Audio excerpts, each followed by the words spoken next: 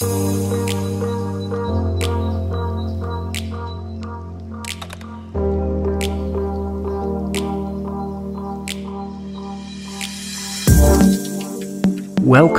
to the Ultimate Arms Challenge for strength, inversions, determination, and flexibility. This is a routine I personally used myself to go from basically zero to a comfortable place of confidence and strength. The key to this sequence is to have fun, both having fun with your body and what it can do, but also in what it fails to do. And what I mean by that is that with every exercise that you have to stop, the key to this challenge is to take note of exactly how many or how far you got. And then, when you come back to this routine again, see if you can go even just a little bit further.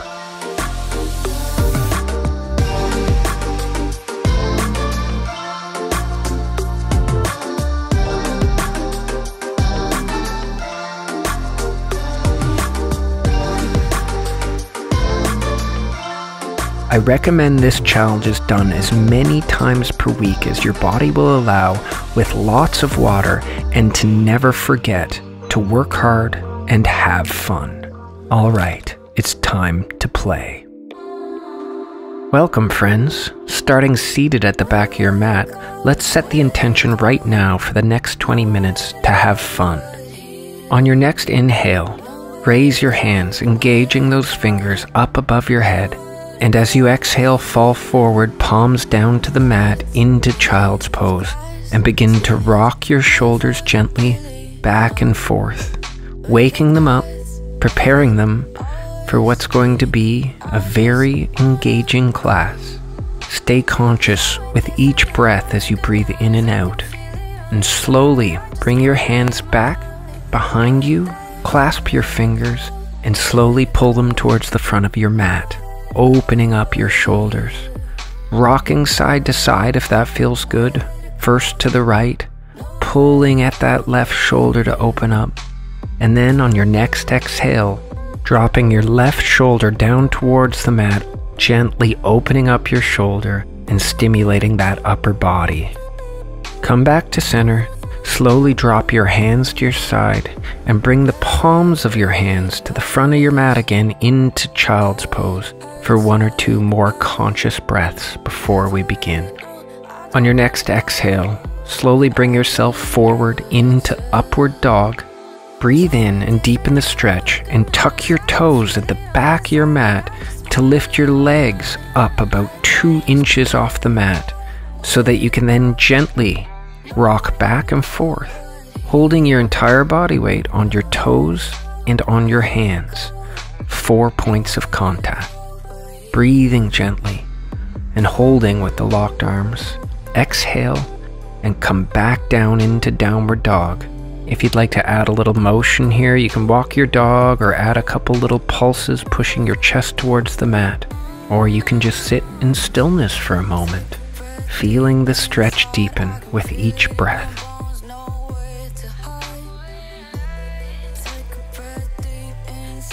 And for our first exercise today, on your next inhale, raise yourself onto the very tips of your toes and prepare to drop your head down towards the mat and lift back up. Inhale down, exhale up. Down and up, that's 2. Down and up, that's 3. And 4. Down, inhale, up, exhale. And that's 5. There we go. Remember, if you have to stop, take a break until the next exercise, no problem. Just take note where you stopped. Down, inhale, up, exhale. One more. Down and up. Great job. Slowly come back down to the balls of your feet and shift your weight forward, bending at the knees, but do not let the knees touch. We're going to do a lifted crawl position, hovering. Points of contact again are our 2 hands and our toes, engaging the core, engaging the shoulders and the triceps. Just breathe into this. We're going to add some star jumps to this hold. On your next exhale, go out and then in, back to position 1, out and then in. Exhale, jump, inhale, forward, that's 3. And forward, that's 4. Great job. 5. Few more. Remember, focus here and try to be as light on your toes as possible. The lighter the jump, the more effective the exercise. Be like water, my friend. And 2 more out and in, and last one out and in. Great job. Stepping back, we're going to hold plank for a second as part of our next exercise, dropping down to our forearms. We're going to start left, then right. All right, left down, right, and up. Now right down, then left, then up. Excellent. Breathing out as you drop, breathing in as you lift. We got 7 more to go. Remember, it's okay to stop at any time. Breathe into it, listen to your body, and have fun as you see how far can you push. All right, and right, left, up. Left, right, left, up. Great job. Only a couple more left. Here we go. And down. And the last lift up, left, then right. Excellent job. Come on back down to your forearms. You can drop your knees. And let's come back to counter and child's pose for a quick breath before sitting back up, reaching behind our backs, clasping our fingers, and opening up those shoulders with a couple of rolls backwards and then a couple of rolls forwards. Give them some thanks and some love. We're only getting started, but they've done so much already. So whatever they're asking for right now, give it to them because they deserve it. Alright, on your next exhale, crawl forward on your mat, onto your arms, and lift yourself into downward facing dog for this next exercise. We're going to hop or jump to the front of the mat, lift our arms forward, pointing out, and then hop back into plank, finishing in downward facing dog. That's 1. And jump or hop, lift the arms, back down, jump back into plank, and that's 2. Back to downward dog, and jump, lift the arms, hands planted, jump back into plank and up to downward facing dog. We're going to just do 2 more. Remember, lightly landing, holding as much of your weight in your arms as you can, landing lightly on your toes. Downward dog and jumping up. Last 1. Arms forward, planting the hands, and jump back to plank, finishing in downward facing dog. Great job. Take a breath before we move on to our next exercise. You can walk your dog out here, adding a little bit of motion.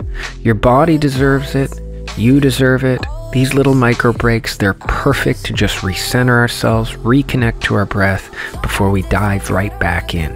The next exercise has a lot of different names, but I hear it most popularly called the impossible push-up. To do it effectively, you're going to start in downward facing dog, slowly bringing your weight forward and dropping your forearms to the mat, while then lifting back to your palms and coming up to upward facing dog. Then pushing back to downward and doing it over. That's 1. Forearms drop. Here we go. Upward facing dog and back. That's 2. Drop to forearms, bring that body weight. Little bit faster as we go.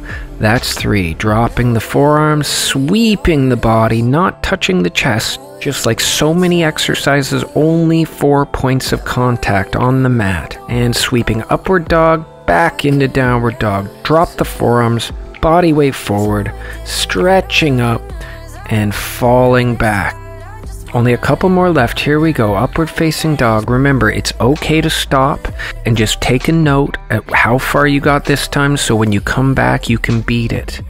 And back into downward facing dog. Listening to our bodies, connecting with our breath. Upward facing dog, breathing out. Inhale, back into downward facing dog. Forearms down, pushing up. 2 more to go. Downward facing dog, dropping the forearms, sweeping the body. Excellent job. And last one, here it is. Forearms down, nice and slow, watching your form, and downward facing dog. Let's come down to our knees, fold the feet, and take a micro beat here in child's pose, wrapping your fingers once again behind your back and rocking those shoulders. Each time you come to a stretch like this, see if you can consciously breathe a little bit deeper and a little bit more motion into it. On your next exhale, rising into seated and letting go of your fingers and the clasp, to bring your hands forward. Shake it out just a touch and come forward onto your mat. On all fours, tuck your toes, back into downward facing dog. This next exercise, we're going to jump to the front of the mat, keeping our weight on our arms. Landing on our toes, we're going to fall back into roll and come forward, trying to stand up as we go. There we go. Hands back down, jump out into plank and downward facing dog. That's 1. Here we go. 2, jumping up, rolling back, coming forward to stand, hands planted into plank. That's 2. Great job. Jumping up onto your toes, falling back into roll and coming up. It's okay to use your hands on the mat to get up if you need to. And jumping back into plank and downward dog. Here we go. 4 onto the toes, rolling back, coming forward and standing. Oh, there we go.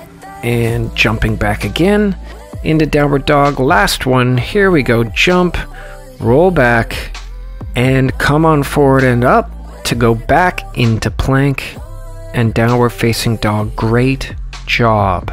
Take a quick breath here in downward facing dog as you walk your hands back forward and come into a toe stretch, which is a lifted hero pose. You can bring your hands to the heart, balancing on your toes, stretching them out, engaging the core. Extend your arms forward, consciously breathing, feeling the air fill your lungs with each breath in and each breath out. This next exercise is one of my favorites because the first time when I did it, I realized I hadn't done anything like this since I was a kid. Alright, bringing your hands down flat on the mat, we're going to just jump and hold our weight on our arms and come down, landing lightly on the toes. There you go. The idea here is to hold as long as you can, to get as high as you can without flipping over, and to land as lightly as possible. And that's 4. Excellent. And 5. When you land, it's okay. Give it a little bounce. Breathing, jumping up and down. There you go. And up and down. Finding a rhythm with your breath and body, and smiling if your body wants you to. It is fun to experiment and see what you're capable of. Alright, we got 2 more left. Up and down. 1 more. Plant those hands. Breathe into it. Make it count. And down. Great job. Coming down to your knees. You can let your feet go flat on the mat. And let's try an arm bind here to stretch it out. Reaching your left hand behind and up your back.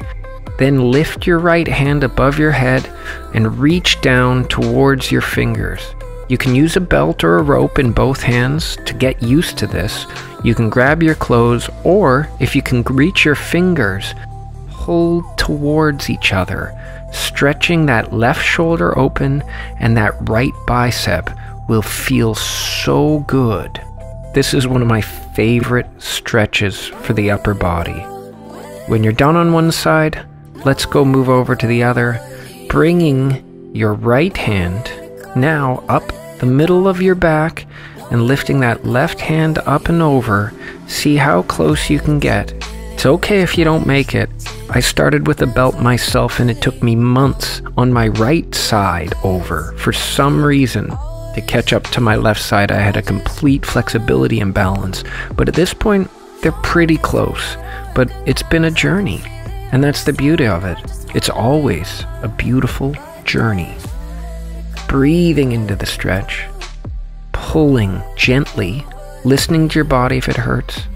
Let go. Shake those shoulders out a little bit. Let's fold the arms over, catching a tricep stretch. Rocking into it just a little bit.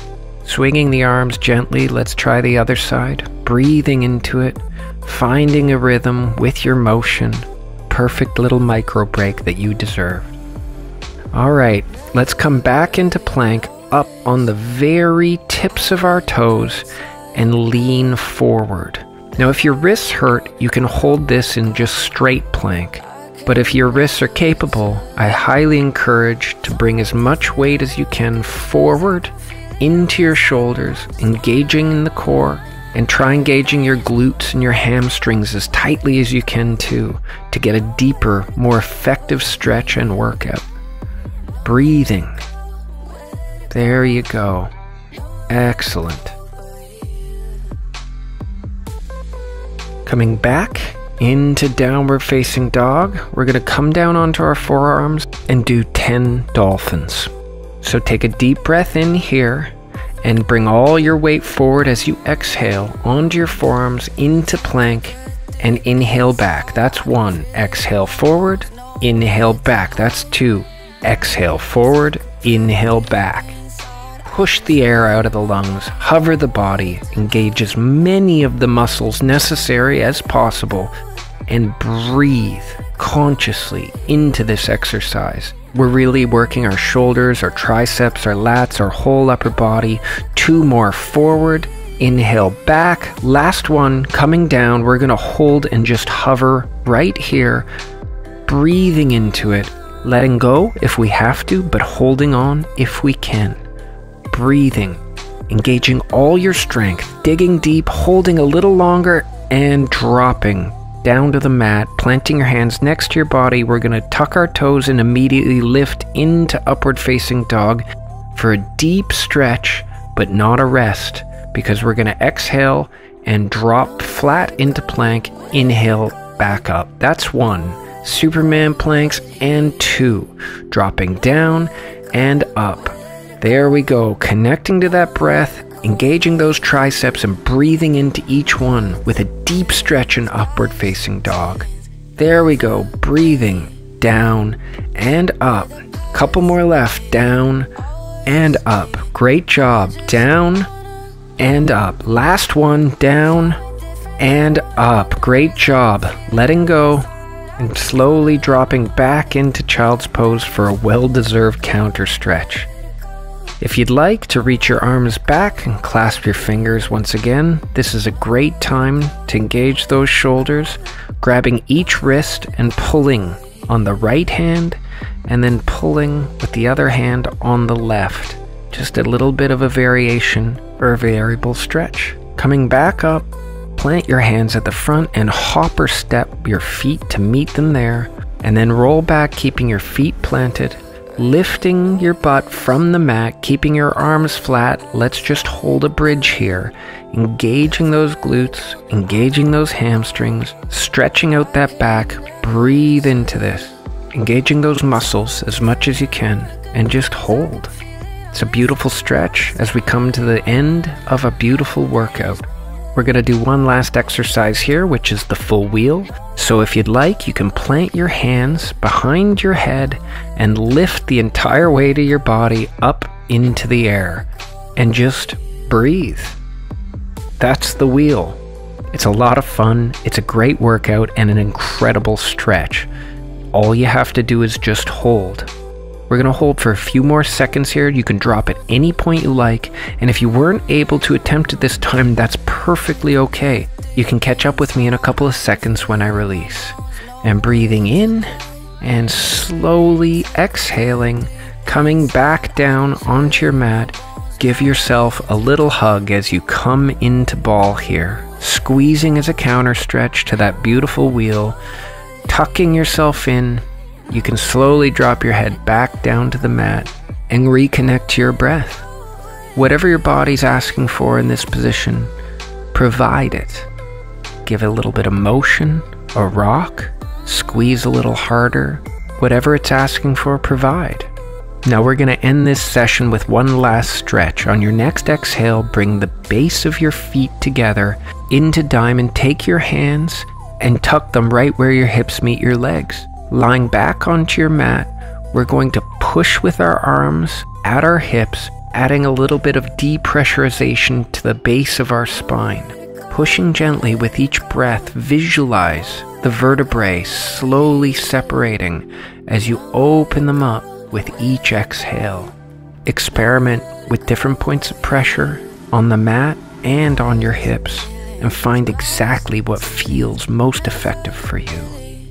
On your next exhale, you can release, dropping your body flat back onto the mat, and take a deep breath in, exhaling to rise and come meet me back at the center of the mat to close off this incredible arms challenge. Now to close off, just give your body whatever it needs, reconnecting, little bit of a stretch, maybe some motion, whatever your body's asking for. Just take a minute to reflect on how you felt at the beginning of this class to how you feel right now. And taking a deep breath in, let's close off with a big stretch up above our head. Exhale, bring your hands down to your heart, and take a moment to thank yourself for investing the last 20 minutes in your health, your mind-body connection, your well-being, and having a little bit of fun for a change. Namaste. Thank you so much for joining me here today for this beautiful class here at Rio Perdido in Costa Rica. If there's one thing that we could ask, if you've ever taken anything of value from Boho Beautiful at all in any of our videos, it's simple and it's easy. If we could just be so grateful and ask you to go down below and subscribe to our channel. It will help us continue our mission to bring free videos to anyone who's looking for it or in need here on YouTube.